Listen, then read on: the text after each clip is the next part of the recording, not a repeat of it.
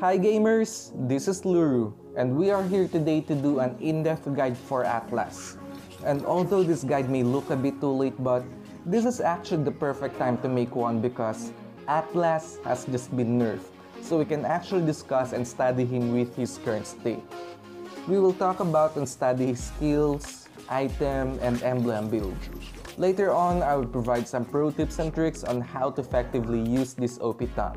So be sure to watch this video until the very end if you want to play him much better and improve your overall skill as a player. Also, do not forget to like and hit that subscribe button and turn on the notification bell for you not to miss out on any of my upcoming giveaways and guides such as this one. Again, my name is LuRu and this is the in-depth guide for Atlas. Press start.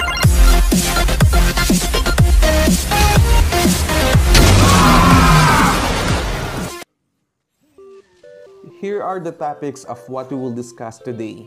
The timestamp for each topic should be indicated in the video description below, so do check it out if you have to. This hero is an OP tank that shines best with his setting skills that could crowd control multiple enemies, making him one of the best heroes in team fights. You may have noticed that he's been banned in almost every other game, which proves that he is a force to be reckoned with. For a quick overview of the nerfs he received from the last update, the devs felt like Atlas is way too strong than they initially expected, which is why they have ultimately decided to nerf him. His defense from his passive is lowered down as well as the stun duration provided by his second skill. And I honestly feel like this nerf is fair, but it is highly likely that he would still be further nerfed and still be banned in ranked games, despite just having this nerf. First blood. His skill set includes AoE slow, stun, and provides him great move speed, making it much easier to set his skills. So for now, let's get on to our next topic to study his skills. Alright, so we are now on my favorite topic of this guide, which is skill study. Here we would thoroughly study his skills and just really deep dive and dissect this to know the behavior of each. And we can learn how to use this for real game application. And to start off, let's talk about his passive, Frigid Breath.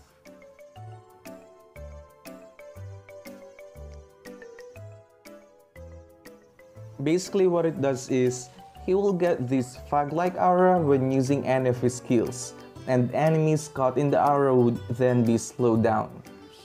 But do take note that for the slow to take effect, the enemy must be within the aura for at least 1 second. And you would notice this eye shards thingy by the enemy's feet, which indicates that the enemy is being slowed down by your passive. Also, another thing to take note of is that the slow effect would go out as soon as the enemies got out of the range of her passive. So just make sure to watch out for that. In addition, he would get an increased physical and magic defense by 45 to 80 while this aura is in effect, which is pretty decent and much needed by tanks if you would ask me. And this is actually the nerfed version of the increased defense, but I would not complain about that. This is still pretty decent.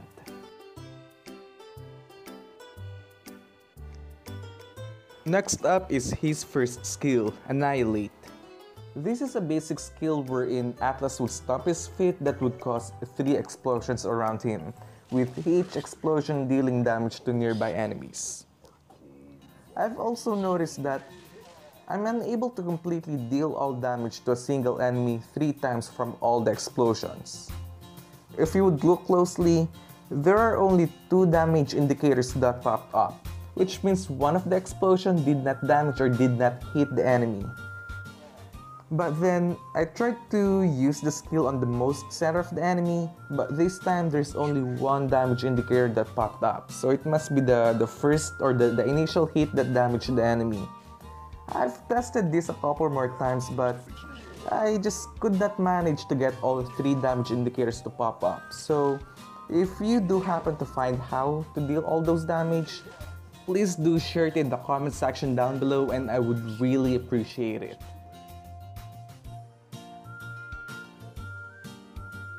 Going to his second skill, Perfect Match.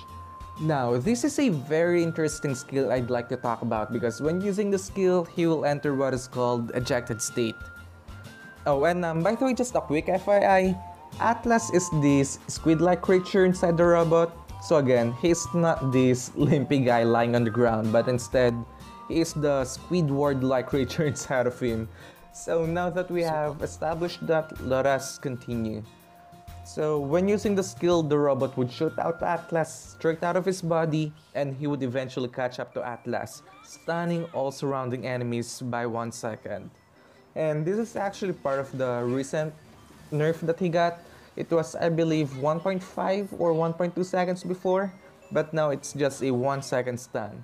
But that's still very good considering that this stun could actually hit multiple enemies surrounding him, and with a pretty decent AoE too.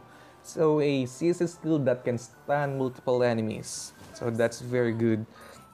In addition, Atlas would receive a massive move speed boost of 40% and would be immune to any slow skills.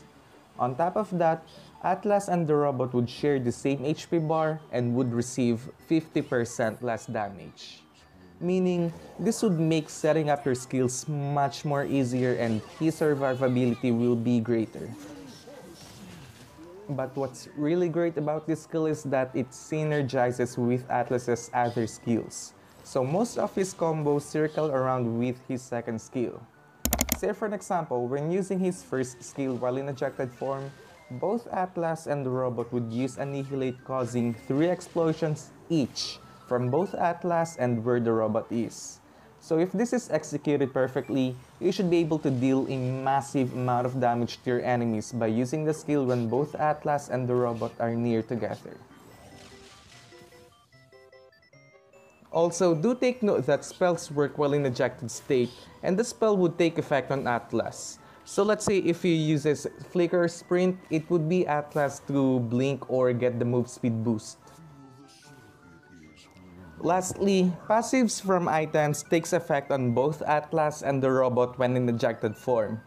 As a sample, I have Cursed Helmet equipped right now, and if I use my second skill, you would see that both Atlas and the robot have the Burn Aura, which means other items with passive would work on both Atlas and the robot. These are items like Dominance Eyes, Thunderbelt, Brute Force Breastplate, and even Demon Hunter's Sword, which I doubt you would use on him. But with this test, you should see that Zilong is getting burned from the robot when it passed him by. So you may consider this fact whenever preparing your item build. Oh, and actually, just one more thing, and I swear this is the last for Perfect Match. When in the ejected state and you use regen, it will be cancelled by the time Atlas and the robot joins together, which would only last for maybe a few seconds. Meaning, you won't be able to get the maximum HP heal you could get with regen. I believe this is a bug, but a few updates has already gone by after his release, but it still hasn't been fixed yet, so I'm not really sure anymore, but I do hope that this gets fixed very soon. Last on our list is his ultimate, Fatal Links, which is what put Atlas on the topmost banned hero list. This is a huge AoE CC skill that would chain all nearby enemies, and all chained enemies would be repositioned to a target area, and would then be slowed down by 40% that decays over 3 seconds. Also, this is a channeling skill. The longer you charge it, the wider the area of where you can reposition chained enemy heroes. But take note that charging the skill longer doesn't increase the damage, meaning even if you don't charge the skill at all, the damage would still be the same.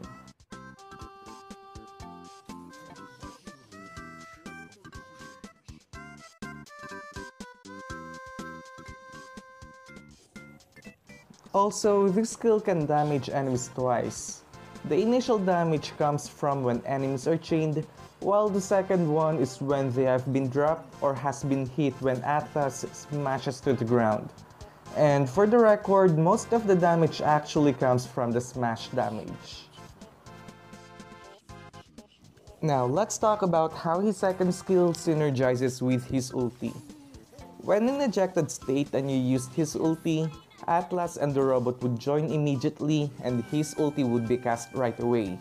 And since Atlas and the robot join together, surrounding enemies would then be stunned for 1 second and you can just continue to channel your skill to reposition chained enemies.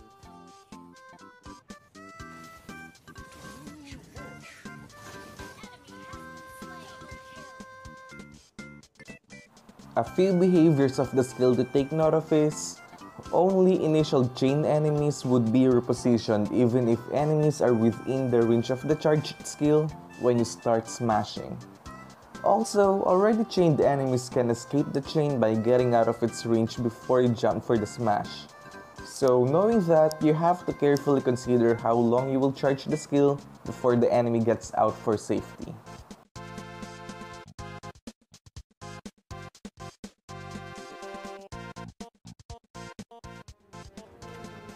Lastly, the only way to cancel the channeling of this skill is by suppressing Atlas.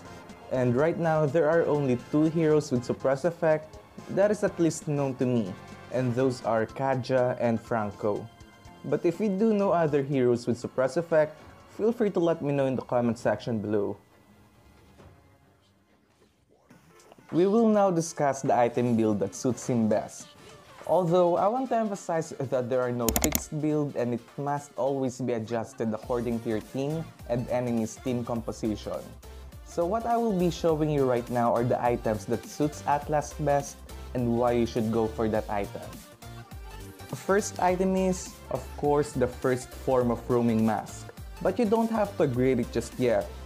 And as a tank, you must let your core get all the XP, the gold, and all the support that they need early on, so you can get the game momentum and snowball towards victory. Second item is your boots for early mobility and help you set up your skills easily. You can use either warrior or tough boots according to your enemy's main source of damage, so just do check out the enemy lineup and adjust accordingly. As for the third item, I usually get immortality, so you will get early survivability or you are the main initiator of the team. And with that, your life would always be on the edge. So to avoid early feeding, I get immortality. With this, you would also have an extra life so you won't have to be afraid diving in for the set. After getting immortality, you can now upgrade your roaming mask to shadow mask. By doing so, your set potential will be greater for the active skill of the mask would make setting much more easier. It would also provide additional stats crucial to Atlas, such as move speed, CD, and HP. It would also provide you higher XP when getting assist from kills. So it is nice to get this early on so you can take advantage of the perks given by the upgraded mask. You must be wise when getting your fourth item. Study the game and analyze what is really needed. Should you go for defensive item or support item? But if you notice that you're still getting squished despite having immortality, then I suggest that you build the defensive item. You may either go with Dominance Ice to complement the slow effect of your passive, or Athena's Shield if the enemy ranks have high magic damage. But if you think that you're on the winning end and you want to weigh more on the momentum, then I highly suggest that you go for Fleeting Time for your fourth item. If you do, you will be able to utilize your combo much more often and set more clashes to dampen enemies further to the ground, to the point that they won't be able to recover the game anymore, and potentially get an easy early to mid game win. Fifth and sixth item must be an additional defensive item. You can still choose between Dominance Ice and Athena's Shield like explained earlier, or consider getting yourself a Twilight Armor if the enemy have a heavy hitting carry that capitalizes on critical damage like Bruno, Granger, Leslie, and Ling. Here are some other items that you may consider getting as an alternative. If the enemy doesn't have any magic damage, or if their magic damage isn't a threat at all, then you may consider getting Anti-Cuirass instead of Athena's shield. On the other hand, if they doesn't have much physical damage, then you may get Cursed Helmet and replace Twilight Armor or Dominance Eyes. Like we discussed during the skill test earlier, the item's passive Burn Arrow works on both Atlas and the robot while in ejected state, so it is a good item to get for him. Just be reminded that item builds are always adjustable according to the situation, and you must be wise on what items to get. So with that, let's get on to our next topic. This time, let us talk about the best spells to use for him that would complement his skills and role as an initiator. For Atlas, whenever choosing a spell for him, always remember and consider that Atlas will be the one to use the spell when in ejected form. As an initiator, my most used spell for him is Flicker. This way, I can use Flicker while in ejected form to possibly get an awesome 5-man set. I can dive in and reach their core from their backline and even go turret diving with the help of Flicker. And since this is a very versatile spell, it can also be used on other purposes like, say, escaping out of death or chasing escaping enemies.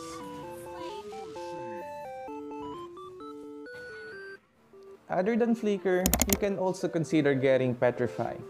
You may use it right before you use your ulti, so it will buy you more time to channel your skill a little longer. Or you may use it right after you use your ulti, so all pulled enemies will be petrified. Flame Shot is also another option for you to choose. You can use it to push enemies further once you reposition them with your ulti or snipe escaping enemies. I haven't tried other spells just yet, but Flicker is what fits my playstyle best. So you may just play around with my recommended spells or other spells until you find the best spell that fits your playstyle.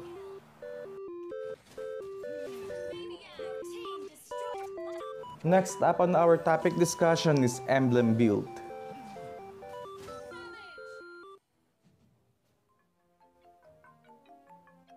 Tank Emblem is the only emblem I use for him, because it have all the necessary and crucial stats needed by Atlas, such as you have defense, HP, and cooldown of course.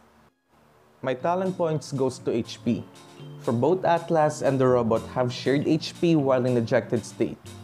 And with higher HP, the higher health points are distributed amongst the two. Cooldown is next, for it can greatly help with having your combo wombo being online when needed. This would also help you if you won't be able to get the fleeting time for cooldown. It would also make your setting skills and escape potential higher by having your second skill cooldown to be very low. Lastly, I spent my talent points on Tenacity, for it provides the additional tankiness needed when diving in to help you survive hard clashes. But if you don't have Tank Emblem, then you may also get the Support Emblem instead and go with Move Speed, Hybrid Regen, and for the talent, pull yourself together for the Flicker cooldown reduction so you can use your combo, second skill to Flicker to ulti. Before we get on to our last topic, button mash, like and subscribe, and turn on the notification bell now.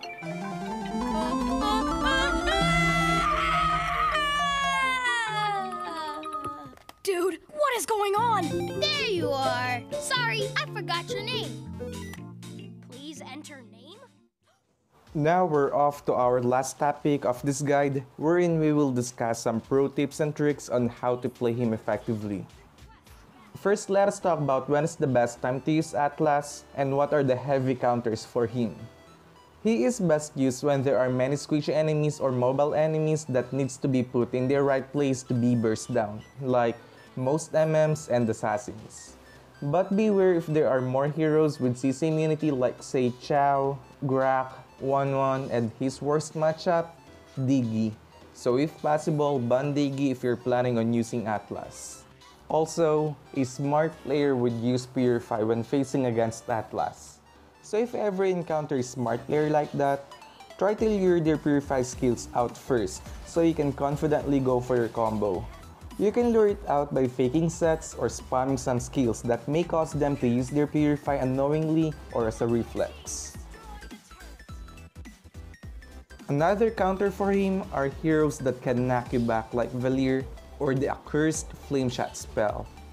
While in ejected state and you have been pushed back by Valir's skill as a sample, Atlas would be pushed back and rejoined with the robot, and because of this, you won't be able to complete your set. Next up are some pro tips and tricks with his skills that would automatically make you better Atlas if you learn them. Let us start with his passive skill for the tips. Keep in mind that when using his skill, his passive would be triggered. His passive isn't only good for slowing enemies down, but Atlas would also have a higher physical and magic defense while his passive is in effect, and this is very good for his survivability. And if you find yourself in the situation that the enemies are chasing you down and you won't be able to outrun them, you may use any of your skills regardless if you will hit them or not for the additional defense. You may actually have a better chance of surviving if you do this rather than running away but eventually be chased down by your enemies. Next up for our tips and tricks is his first skill, Annihilate. Try to use this as close as possible to the enemy heroes, because there's a slight delay before the explosions could reach its max range. So there's a tendency that this could easily be dodged by enemies by simply walking away from it like a boss. Just bear in mind that you would like to get the most damage as possible from this skill. Next is his most versatile skill, Perfect Match. And I actually have quite a number of tips for this one. So the first is, while in ejected form and your ulti is in cooldown, try to chase the enemies and stick close to them without attacking. This way, they will be slowed down and you may use Annihilate once the enemy is right between the robot and Atlas. Because if you get too excited and use Annihilate very soon, then you're not using the skill with most efficiency and you're not getting the highest damage potential for this skill. Also, take note that when ejecting Atlas out of the robot, Atlas can pass through walls. And one of the best way to set a clash is using the technique which we all call surprise effect. You can hide in the bush next to a wall, then eject from there to enter the enemy's backline to get the perfect set.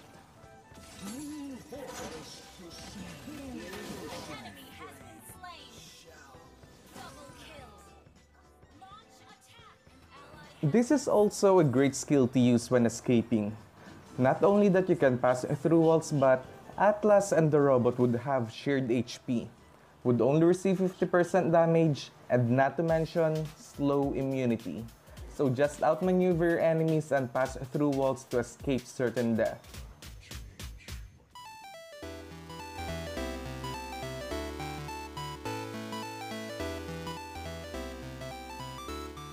This is also a great skill to use when zoning enemies out. Just imagine yourself in your enemy's shoes just for a second. Whenever you see Atlas coming towards you, you just cannot help but to back down and get out of its way. Well, unless you want to be offered the life to Atlas's allies.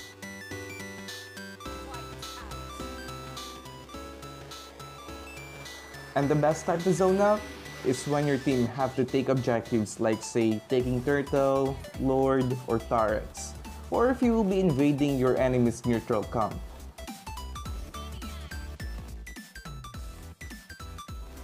You can use this skill to win early laning by harassing and zoning out your enemies. These AoE stun it gives when Atlas and the robot joins together actually have a pretty decent damage, which can then be followed up by your allies to pick up the kills. Also make sure that you crush where there are more enemies or where their prior enemy is. More enemies that will be stunned, the better it is. Launch attack!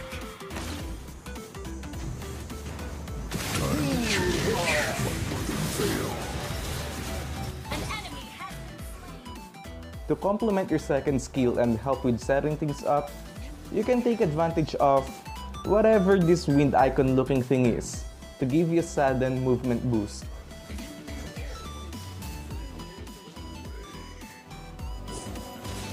An enemy has been slain. You have slain. And that's it for Perfect Match. Next up is his ulti, But before getting onto that, have you already button mashed like and subscribe? If no, then start button mashing. As soon as you get your ulti up, it would be a great idea to roam right away while the enemies are still squishy and out of form. This is also you can get the early momentum. After all, your ulti is very OP and can destroy any enemies very easily, but of course with the help of your allies.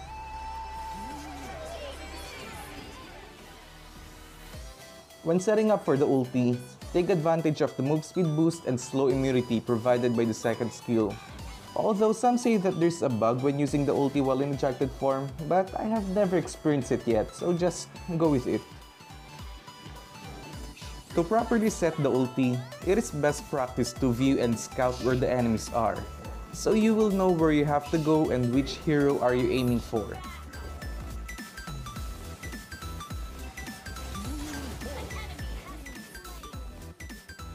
To make it much easier to dive in and get to where the prio enemy is, use Flicker while in ejected form.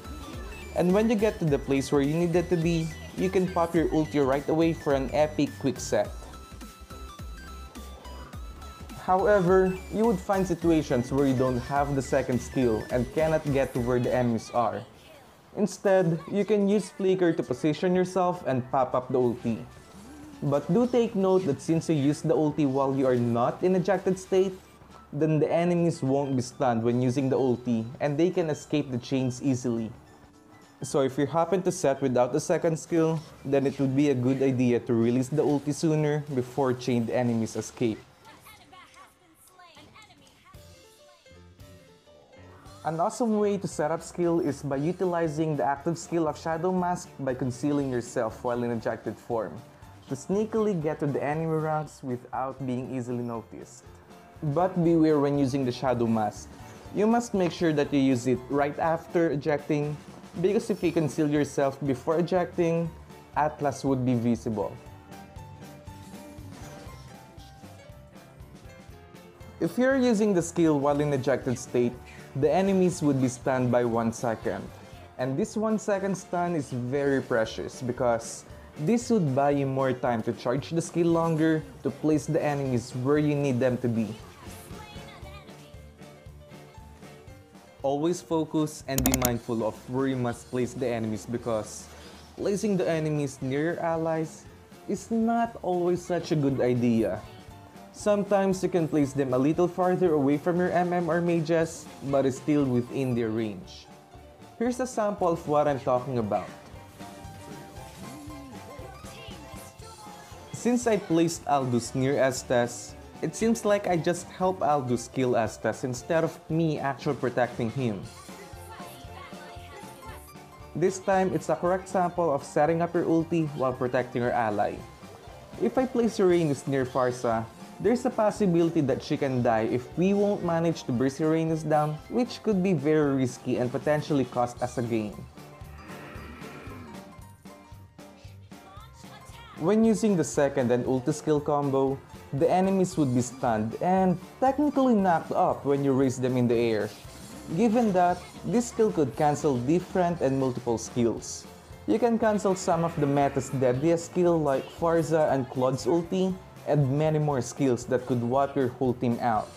So you may also consider using the skill to counter and cancel some of the enemy skills.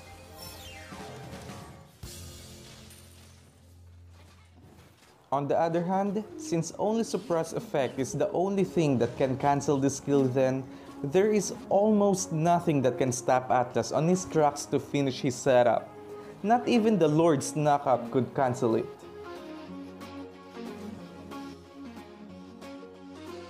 My last tip goes to all setter heroes. What is the purpose of setting up a clash if you don't have any allies to follow up on your set? Or if there are no allies that you are setting it up for?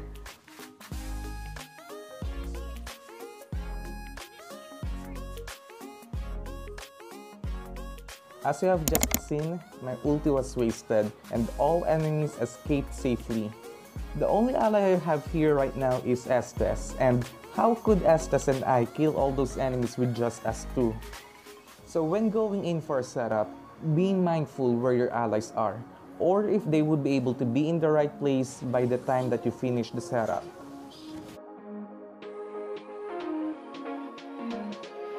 Before I dive in for the set, there are multiple factors that you have to take note of.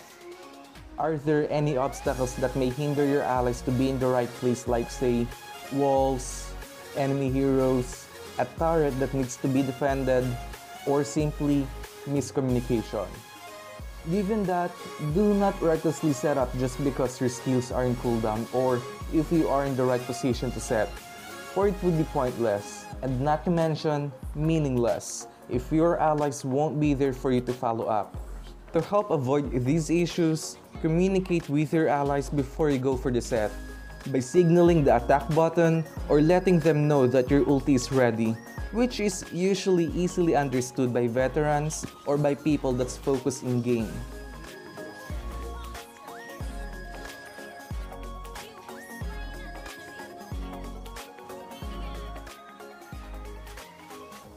His skills have different combos and ways to use it, but here are some of the most efficient way on how to use his combo. Most of his combo starts with his second skill when ejecting Atlas out. Follow it up by Annihilate when Atlas and the robot are near together to hit the enemies with as many explosions as possible. Then finally, use your ulti. This would give you 1 second stun from when Atlas and the robot joins together. Then charge your ulti as long as possible just before the enemies could escape the clutches of your chains. But if the limited time doesn't allow and you have to go for a quick set, you may opt out from using Annihilate and just go straight with your ulti to go for the set. So a quick set combo would be, again, start it with your second skill, conceal using the shadow mask, and flicker in to where the enemies are, then quickly pop your ulti.